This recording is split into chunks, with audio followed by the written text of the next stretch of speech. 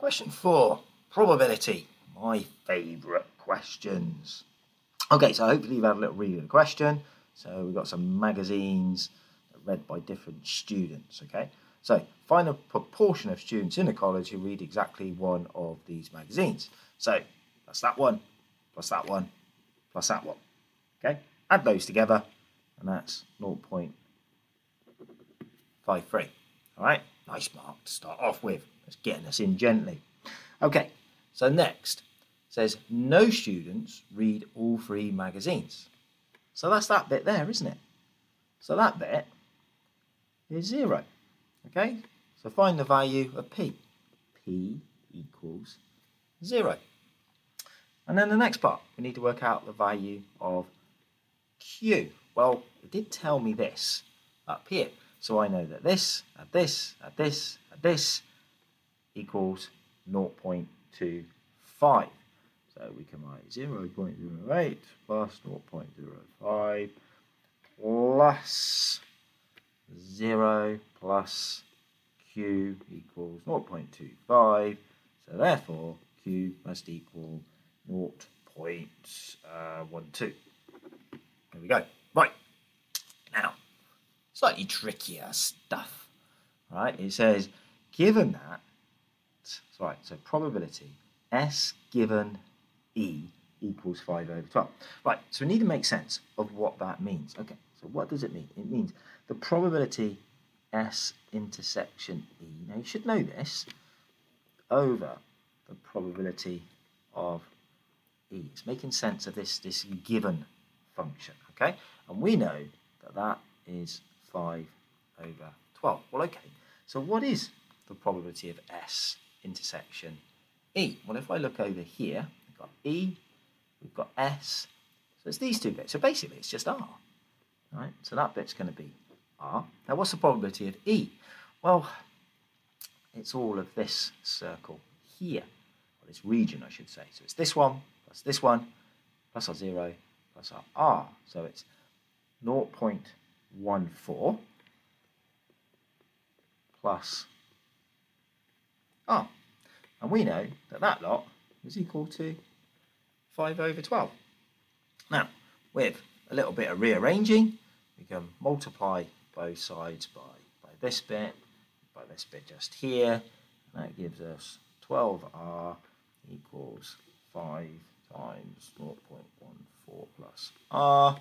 And then, if you then multiply this out, we've got 0.7 plus R.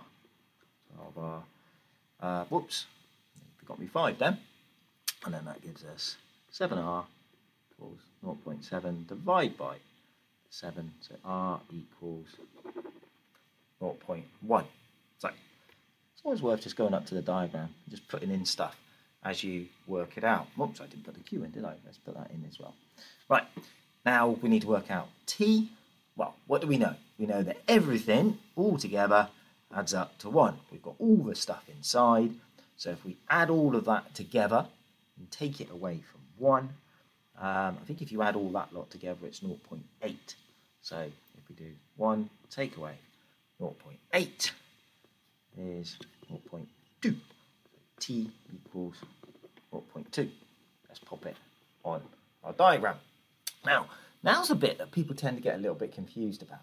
It says determine whether or not the events S intersection not E and G are independent. Well, let's work out, first of all, if they were independent, then we could multiply these two things together, okay? So the probability S intersection not E, and multiply that by the probability of G. So if I do that, this one is 0.48. Let's just have a quick look at the diagram just to make sure that we understand where that's coming from.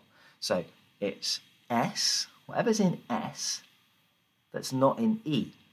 So it's these two. Okay? It has to be in S, not in E. All right? It's the intersection of those two things. So it's those two bits there. The probability of G is just that bit there. So we're going to multiply that by 0.25. If we do that, that gives us 0.5 1, 2. Now, in order to test for independence, what we're trying to show is whether this is going to be the same by looking at the diagram. Okay, what we're interested in is just from looking at the diagram, will this give us the same answer? Okay, so we're effectively just looking for that bit just there. All right, so if we look at the diagram, so S intersection not E, so S intersection, we've got that bit there, and then intersection G. So where does this bit here, and that intersects with G? We're talking about that bit just there, which is 0.12. Okay, so as they're the same, therefore independent. All right, and there we go.